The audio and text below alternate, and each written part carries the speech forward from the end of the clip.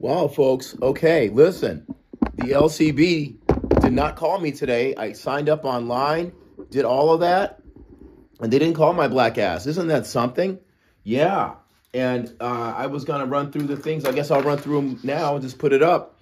But Peter Manning, you know, these guys made some good points about the GLBTQ plus community, the way they've been railroaded, but black's been railroaded before that, you know, and deeper than that. So anyway, I was just going to ask them, look, I was going to tell them, I sat here 3 years ago with someone from the GLBTQ community, Joey Weiser. We exposed the first lie about cannabis in this area.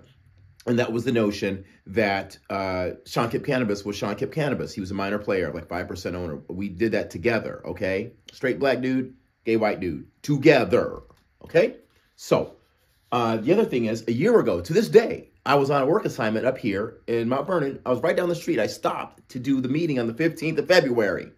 In that meeting, in the video I currently have out, you'll see that I told them that the same thing was going to repeat itself this time, okay? It's going to be a situation where you have their cronies and people already established getting more licenses. And sure enough, I look up and I find Dennis Turner got that license, got another store, and they're under King 5. And those yellow journalists are trying to proclaim that this guy is some type of a new candidate when he's not. He has had these entities for some time. He had a Cloud9 entity for years. It's just a different name now, and that's what's gone in Arlington, okay? There's Joey and me for 3.5 years ago, right?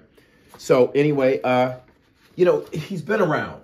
And not only was he around, he and his partner, here's more about him, okay? This is a story from when his brother was abducted and murdered. Unbelievable story. I feel for them so hard on that. But as for everything else, he and his partners are abusive. Okay. Here's Lucid. He'd been around at Lucid also. Okay.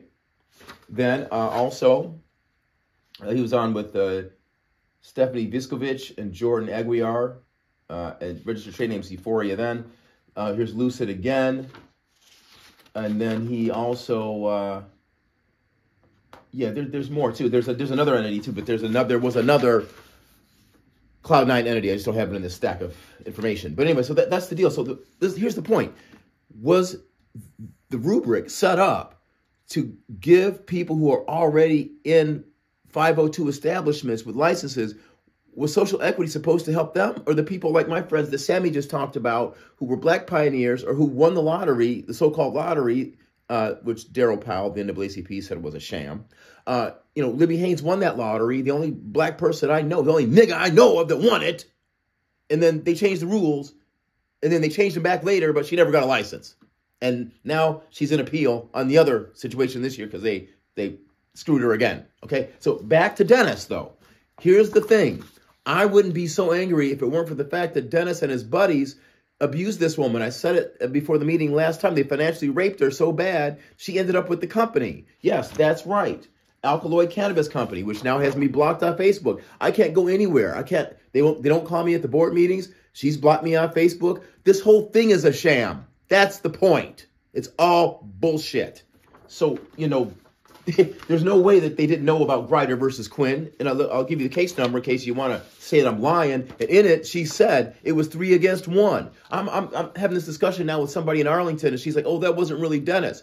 The hell it wasn't. It's in here. She said it was 3 against 1, and she had to like forego payment, a week or a month of payment or something, just to get back in the store. And she said, I quote, I'm not going through that crap anymore. But yet, these are the kind of people that they're rewarding. Just like I said, exactly a year ago to the day, it was February 15th. I was standing about 1,500 feet down the road. Yes, I was. Well, I was actually sitting in my car. Yeah, so that's kind of what I had to say today. And, yeah, the conduct of these people was not acceptable. And I don't know if I'm falling into a black abyss when I show up or they can't see me. But maybe if it's dark enough, I'll smile and you can see my black ass next time. You fucking crooks. Seriously. Unbelievable. Yeah, it's just unbelievable. God. Yeah, black screen. This is what it might as well be. Yep, seriously. Jeez Louise.